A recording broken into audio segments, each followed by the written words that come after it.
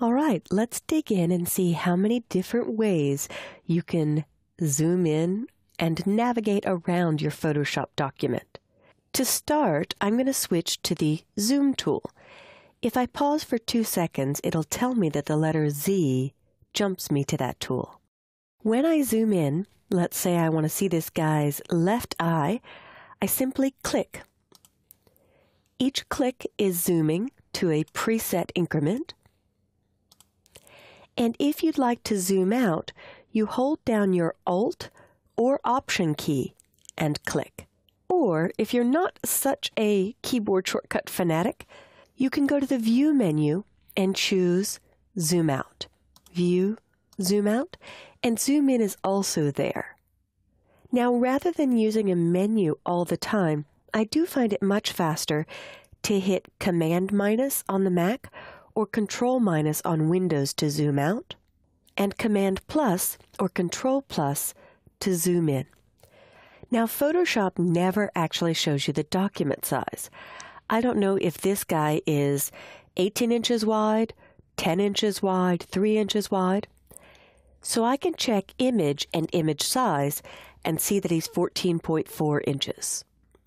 That was your image menu and image size. I'll click OK and I'll notice my zoom level is 25%. If I click back on the small version of this guy, small being the file size is small, this is also at 25%. And if I go to image and image size, you'll see he's only 6 inches wide. But this is 25% of this image. This is 25% of that image. If you have a higher resolution, Photoshop will zoom in closer, showing you more pixels. If you have a lower resolution, Photoshop will be further zoomed out. Moving your mouse down here and clicking also shows you your width, height, color space, and resolution. This page icon indicates that this is giving you information either on the page or the document that you're working on. To the right of the file sizes, you have many different things that you can see. Do I want to see the document dimensions all the time? Do I want to see the current tool I'm on, which is helpful when you're learning. This way I could see that I'm on the Move tool, the rectangular marquee, the lasso, and I'll go back to the Zoom tool.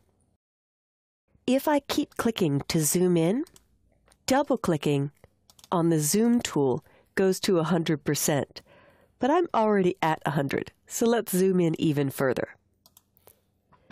Now double-clicking always goes to 100%, but maybe I'd like to see a fit-in window version. That's when the Hand tool comes into play. Hand is great for clicking and dragging to visually move around your screen. And this is called tossing the screen. As I click and drag quickly and let my mouse go, it kind of reminds me of my iPhone, the way it navigates around with my finger. If you don't have an extended video card or accelerated video, this tossing may not work. It may simply click and drag, and when you let go, remain still, instead of clicking and dragging and having your screen keep moving. That brings me back to the fit-in window. I can simply double-click on my Hand tool, and on every image that will fit in window. If I click once back on the Zoom tool, and that's an important note for the new users out there, you don't need to double-click to activate a tool. Double-click, double-click. Save yourself twice the clicking every day. One click keeps a tool on until you do one click to change tools. So one click for zoom, double click for 100%. I'm there. One click for the Hand tool, double click for fit in window. The other way to fit in window is View, and I say fit in window because I'm such a heavy InDesign and Illustrator user. Hitting Command 0 or Control 0 in Photoshop, Illustrator, InDesign, and Acrobat is fit in window. And actually, I teach Flash as well. And before I even begin using Flash, I assign a keyboard shortcut to fit in window. Because none exists, they have the menu command, but they don't use Command 0 or on the Windows platform Control 0. So, since it doesn't have one, I make one. That way Flash looks and feels like Photoshop, Illustrator, InDesign, and Acrobat to me. Actual pixels, or Command 1, Control 1 on the PC, is 100%. And I'm going to hit Command 0 or Control 0 to fit back in window.